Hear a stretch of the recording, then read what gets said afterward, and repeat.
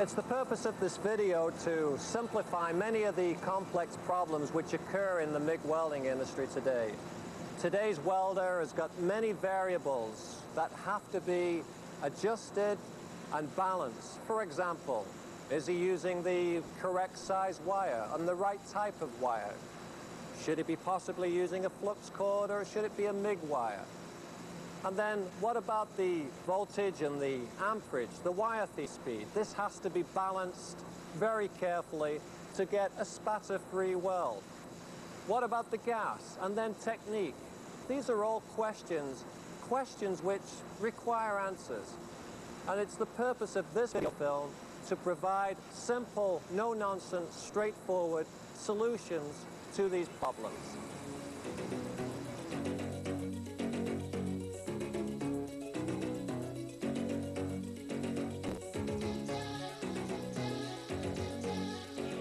You know, selecting a power source today is a little different from what it was 10 years ago. The range of size of power sources has changed dramatically as we've gone, and particularly in North America, to thinner materials. The amperage output requirements is much less now than what it was 10 years ago. Let's look at some of the features that you might want to consider when you're selecting a power source.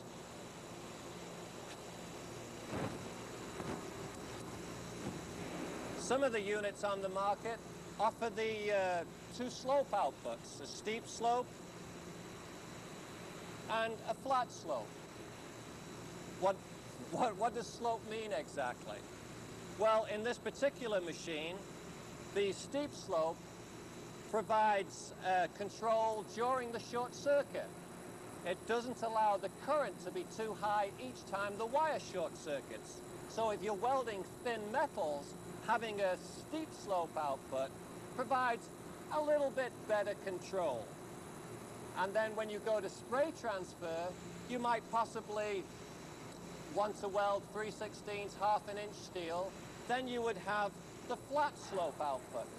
The flat slope output actually allows more current if a wire does short circuit, so that the power source can respond more quickly to the changes during a weld. Now, a lot of machines basically may not have these two outlets on here, but they will have an output which is somewhere in between the steep and the flat. Again, some machines have the inductance. What is inductance? Inductance is beneficial, again, in short circuit applications. It kind of slows the current down each time a short circuit takes place, so we don't have this instantaneous response and surge and explosion. In other words, it's really beneficial for cutting down on spatter, and because the arc is on time a little bit longer, the short circuit welds may be a little bit more fluid and therefore look a little bit better. When you look at a power source today, you could simply look to see that the power cable is attached to the positive side, and that power lead should in actual fact find a connection up on the wire feeder. It's usually connected to the torch block. The easy way is simply just to check that the ground cable is attached to the negative side. I've always remembered it the old simple method that reverse electrode positive stands for the Republican Party, REP, reverse electrode positive. Applications. If welding up to 3/16 of an inch, a 150 to 200 amp single-phase power source is sufficient. 035 wire is the most practical choice.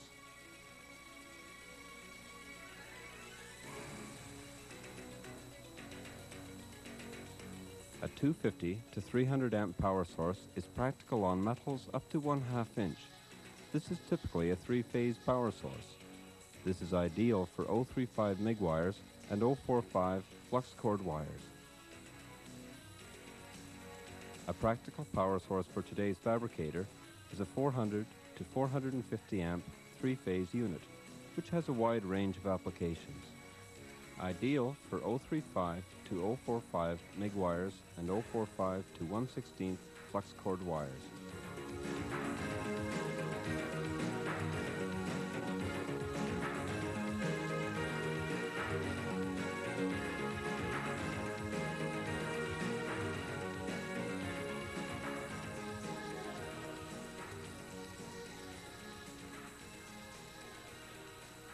You know, stops and starts in MIG welding are responsible for about 90% of all the defects that occur.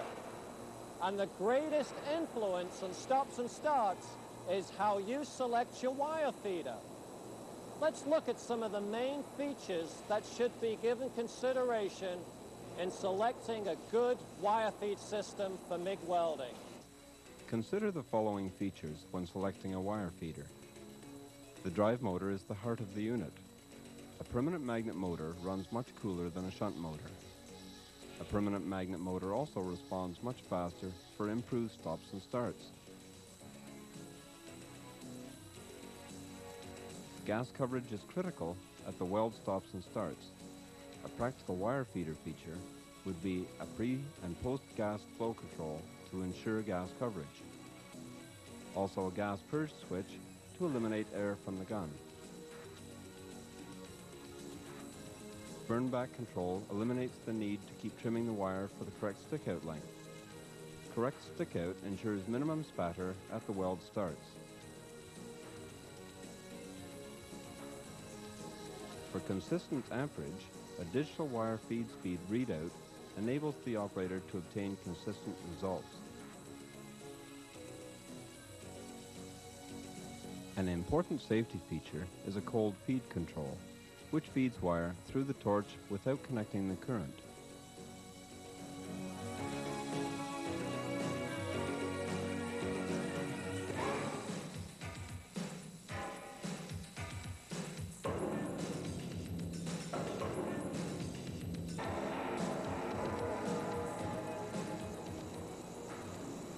You know, selecting a MIG gun can be critical if you're a high production shop.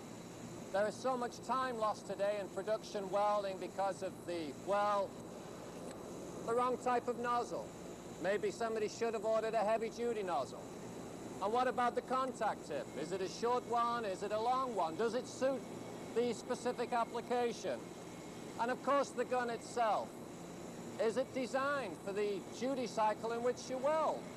Can it take the spray transfer? Is it designed for it? There are many factors which should be given consideration in selecting a gun. MIG gun selection. With power supplies using less than 200 amps, use a 200 amp gun. With argon mixes using up to 300 amps with less than 60% arc-on time, use an air-cooled 400 amp gun. With argon mixes using up to 400 amps with low arc-on times, use a 600 amp air-cooled gun.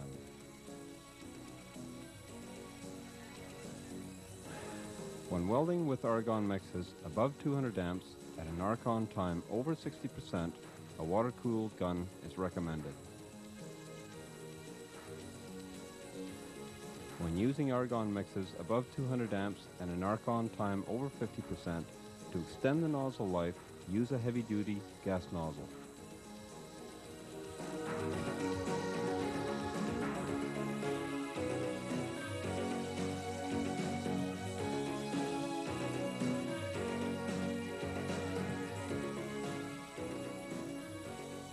We've talked a lot so far about short-circuiting and spray arc.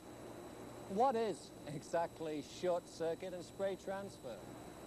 These are two different modes of transfer which really make MIG welding unique. As a matter of fact, no other welding process provides two distinctly different forms of weld metal transfer. Now with the short-circuiting, considered a low amperage mode of transfer in which the wire short circuits generally up to about 120 times per second. Then we have the high amperage spray type transfer in which the wire doesn't short circuit and it's generally over 200 amps. Deep penetration, high deposition. So you see we have one mode of transfer short circuiting, ideal for sheet metal applications, and then we have the other mode, spray transfer, ideal for thicker plate, generally over 1/8 of 3 millimeter plate. When we understand how to set the parameters for these two important modes of transfer, then we truly understand the MIG process.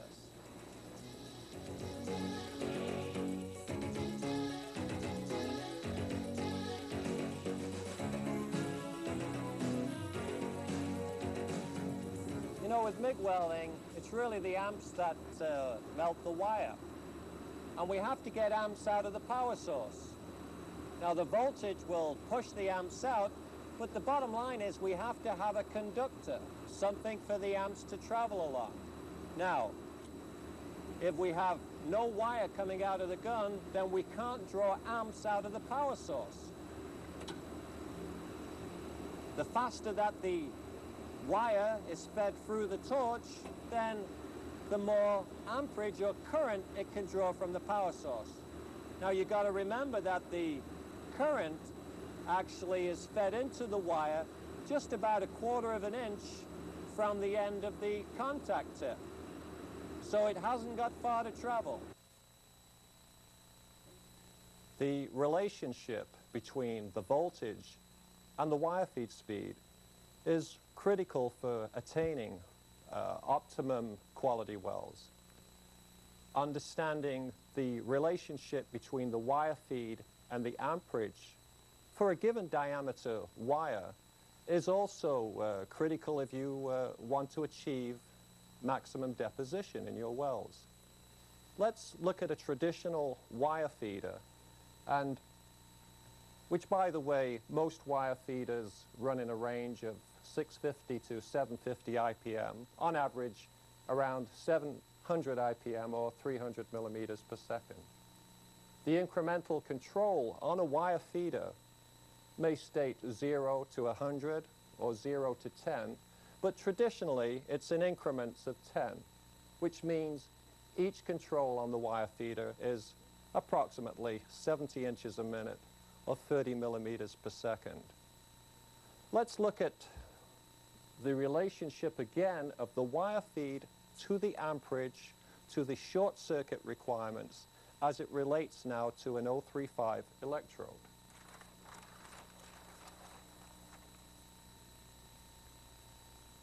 First of all, we can see that if a wire feed control, if we look at it simply as we would look at a clock, we have from the 12 o'clock position, the 1 o'clock position, we can see that the short circuit range traditionally goes between the 7 o'clock position and the 1 o'clock position on a normal wire feeder, which means it's running around 50 IPM to about 420 IPM. The green marks on the wire feed control here are millimeters per second, and we have, as you can see, 70, 140, 210, 280, 350, 420 IPM. It's inside this wire feed range of 70, 420 IPM that we draw in current around 50, 60 amps to around 200 amps. This amperage range is the range for short circuit welding. So on a simple sketch like this, we can now determine a lot of data for short circuit welding. We can determine the current range, 60 to 200 amps, is traditionally found at the 7 o'clock to 1 o'clock position on a normal wire feeder. If you have a digital wire feeder, then it would be between 70 inches a minute and 420 IPM. We can also see that on this simple chart, the voltage requirements for short circuit welding, 14 volts, to 21 volts. A simple setting is as you turn each incremental control one turn, we go up 1 volt. The 9 o'clock position is 16 volts, the 10 o'clock position is 17 volts, the 11 o'clock position is 18 volts. And what about the thickness that we work with short circuit welding? What about the gauge thickness? Well, the gauge range is around 23 gauge to 10 gauge. The most common gauge that's welded is 16 gauge, which is found at the 10 o'clock position. As you can see, the 10 o'clock position around 140 amps, 17 volts on 16 gauge. In conclusion, on this small parameter chart, we could simply look at short circuit welding as being a process that welds less than 1/8 of an inch. And if you had to weld sheet metal less than 1/16, you could see that you would set below the 10 o'clock position, approximately start off at the 9 o'clock position at 16 volts. If you had to weld material over 1/16, then you would traditionally start at the 11 o'clock position, 18 volts.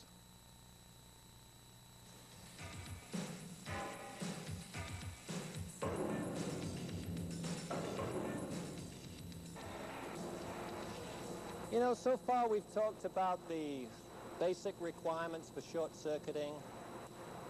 Voltage in around 17, 18, wire feed around the 10, 11 o'clock position, or you could even start it off in the middle, as long as you're in the range. Let's look at some real applications with one objective in mind. We don't want spatter, and we want to do all these applications on one simple setting. Applications like, well, 10 gauge plate, vertical up. Applications like 60 thou material, fillet weld. How about a root pass in a pipe? These are basically short-circuiting applications. Remember, the simple rule is if it's less than 1/8 of an inch, or it requires vertical up or vertical down, or you're welding a gap, you simply think of short-circuiting welding. We go over to the machine. With the voltage, we adjust the voltage to strike an arc on a plate and watch the meter so we've got 17, 18 volts. With the wire feed, we simply set the wire feed in around the 10 or 11 o'clock position.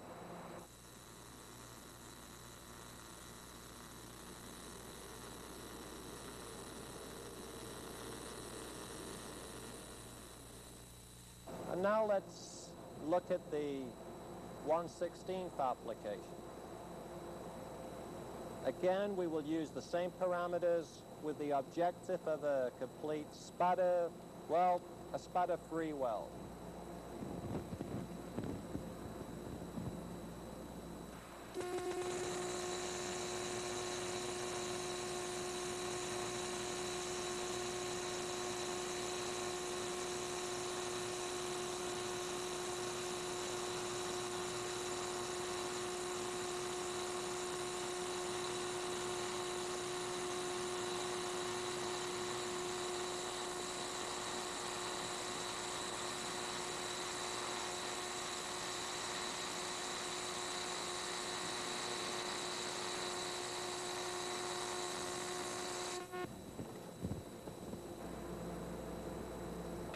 As we examine this 1/16 plate, we look at the weld. We can see again, absolutely there isn't one piece of spatter on the plate. And it's really not so much welding technique as it is simply setting those parameters where they should be.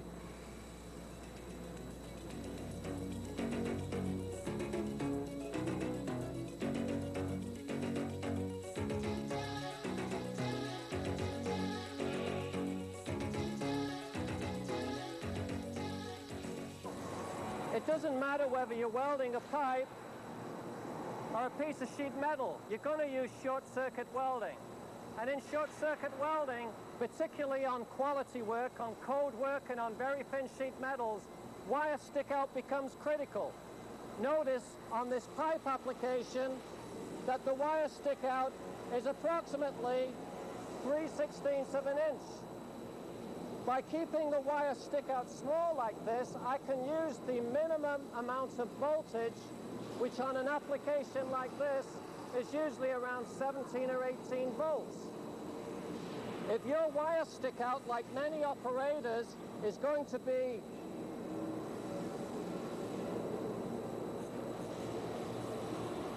a half an inch long due to the fact that your contact tip is now down inside the nozzle,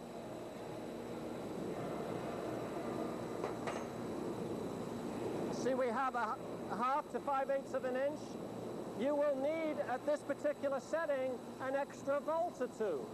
And having those extra 1 or 2 volts every time the wire short circuits, again, the arc becomes a little less stable. So the critical thing is, on short circuit welding, contact tip about 1/8 of an inch outside the nozzle, and the wire stick out about 3/16 of an inch from the end of the contact tip.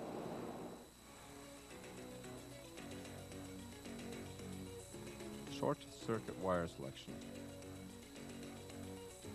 When welding continuously on sheet metal less than 045, use 030 wire.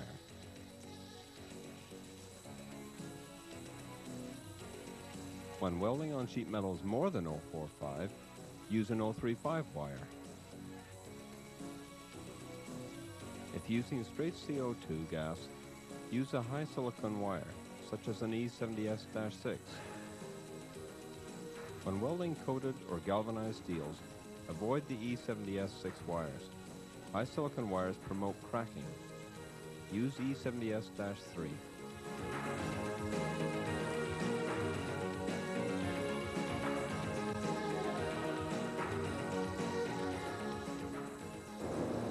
When you select a welding gas,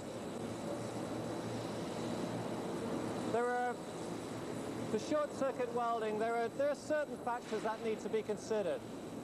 If you're welding on very thin metals, less than, say, 60 thou, then it's wise to use an argon mix which doesn't have a lot of reactive gas in it. What does that mean? Well, the typical mix in the marketplace is 75 argon, 25 CO2.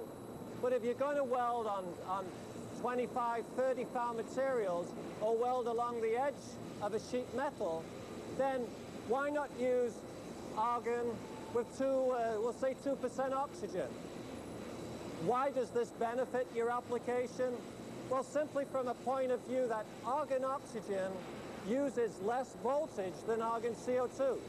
For example, with argon CO2, you would require 16, 17 volts to keep a stable arc.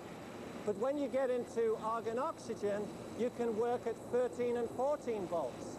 Again, where should you use argon oxygen?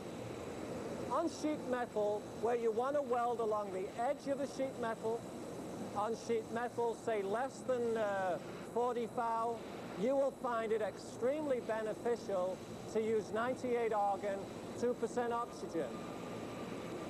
When you're welding on an application such as this, where it's just over 1/8 of an inch, and you want to put a nice bead without spatter, you obviously need more heat. Using now 75 or 80 argon and 20% CO2 is fine for an application like this. But if you constantly weld in a shop and where you're welding on sheet metals and you never go above 1/16 of an inch, then it's wise to use maybe 8 to 10% CO2. After all, you know, when you're welding sheet metals, the object is not to burn through. And if we can reduce the heat just a little bit by reducing the reactive part of the gas mix, then it makes it a little easier.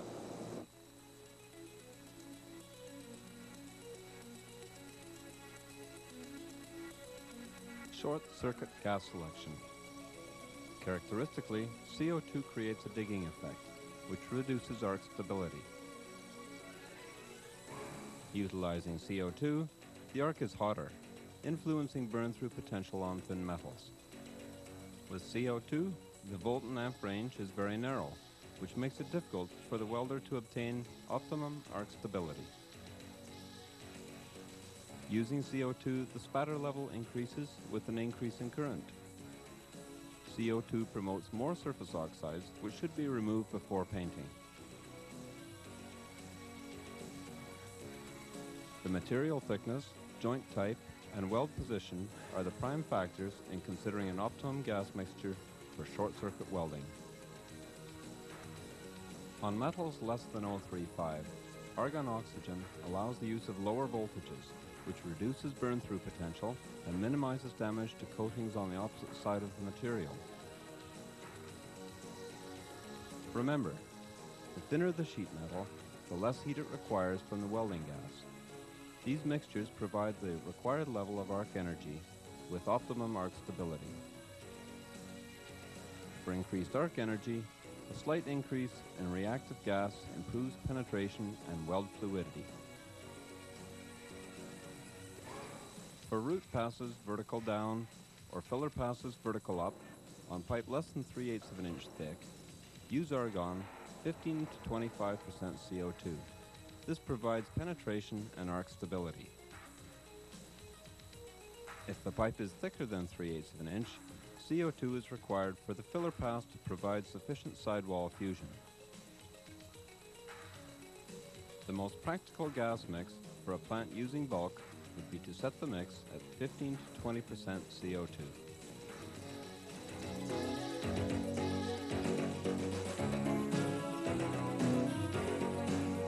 As we increase the current above the short circuit range, we go into an open arc process, which we call spray transfer. Spray transfer utilizes higher currents and higher voltages than short circuit welding. The current range is traditionally 170 to about 400 amps. The voltage range is 23 to about 37 volts. With spray transfer, we can achieve higher deposition rates. Deposition rates in the range of approximately 19-20 pound an hour can be achieved with an 045 wire. With spray transfer, the penetration is excellent. The application range for spray transfer is 1/8 to almost any thickness. But remember, when utilizing spray transfer, it's a hot process. The radiation is high. You need good protection for not only the hands, but for the neck and for the body. And ensure you use a correct lens for spray transfer. The selection of parameters for spray transfer is relatively simple. Do you remember with the 035 wire where we finished the short circuit welding at the 1 o'clock position, around 200 amps? Well, to get spray and to get into that high deposition process, we have to be over 200 amps. As you can see, therefore, the spray range with an 035 wire is between the 1 o'clock position and between the 3, 4, 5 o'clock position. The current range will be traditionally 230 to about 350 amps. The voltage 30 to 34, a voltage range of 30 to 34. An ideal starting point with an 035 wire on many applications, 1/8, 3/16, a quarter, would be to set the wire feed in the middle of its position, the 3 o'clock position, 560 to 600 IPM or 240 to 250 millimeters per second. You would have about 280 amps and 31 volts. That's an ideal simple starting setting. Now the problem with 035 wires is deposition. As we'll see later on, we're going to be working at relatively high currents but at about 50% less deposition than we'll be achieving with an 045 wire. The ideal wire, therefore, for spray transfer is an 045 wire.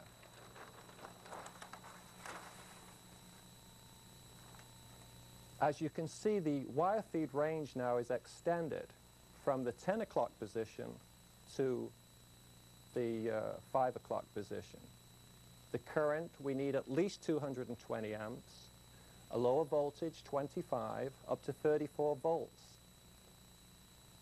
045 is the most suitable wire, not only because it's a lower cost wire than the 035, but also because of this extended current range and the achieved deposition rates.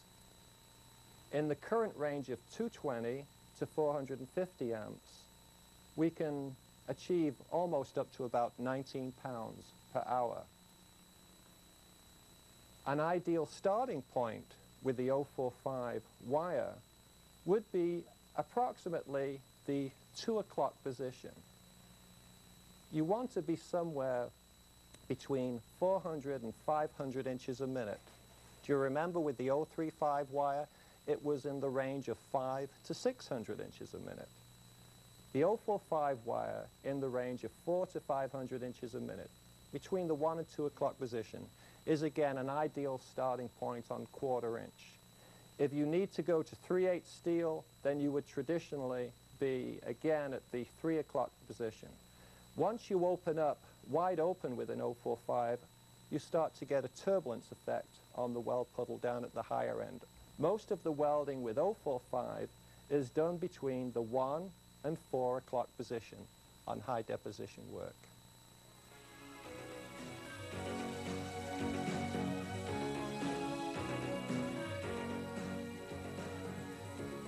Can you remember where we set the contact tip for short circuit welding? Slightly outside the nozzle, keep the wire stick out short. Spray transfer is the exact opposite. We should set the contact tip slightly inside the nozzle, maybe about 1/8 of an inch down inside the nozzle. Two reasons for this. One, we need a longer stick out because we no longer short circuit. And the other reason is we want to protect the contact tip from the intense heat. The wire stick out should be 1/2 to 5/8 of an inch in length. When you put the nozzle on, make sure the contact tip is slightly recessed. Remember, when using spray transfer, the selection of your MIG gun is critical.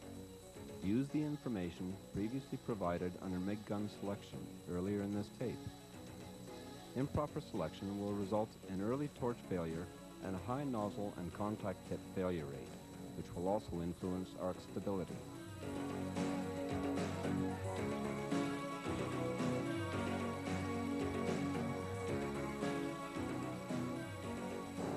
In this highly competitive industry, everybody tries to find a way to save $1. If you use spray transfer on 1/8 to any thickness in the flat and horizontal positions, then you can save some money by selecting an 045 wire instead of an 035 wire. You know, an 035 wire in spray transfer is fed at almost a feed rate of 10 inches a second. Now with an 045 wire, the feed rate would actually be in the range of 6 inches to 8 inches. The slower the feed rate through the system, the less feed problems in general. We can also achieve the same high depositions by just increasing the current. We get very good arc stability, a slightly wider voltage coverage off the larger wire. All the economical sense is there. It costs less, it's better to use. So consider 045 wire for your next spray application. In the fabricating industry, if we can achieve, well, 12 to 15 pounds an hour in terms of deposition rates, then we've truly got a handle on our cost. When we look at a weld such as this 3/8 fillet weld, let's see what we can do with both an 035 and an 045 wire. As you can see with the 035 in the spray transfer range, the actual deposition rate achieved is typically between 5 and 10 pounds an hour. As a matter of fact, you may wish to remember that every time you turn the wire feeder one increment with an 035 electrode, you are going up about 1 pound per hour. 1 pound per hour. Now let's have a look at the 045 wire. The spray range again, we can see the difference now. For each incremental turn on the wire feeder, it's 2 pound, 8, 10, 12. An ideal starting point, as mentioned previously with an 045 wire, is at the 2 o'clock position, which is 14 pounds an hour. Already you are 50% more than you will attain with an 035 wire. Traditionally, again, we do not go too high with an 045 because of the turbulence, but 14 to 15 pounds an hour is readily attained with an 045. This is the reason the 045 wire should be utilized on all applications over 3/16 of an inch.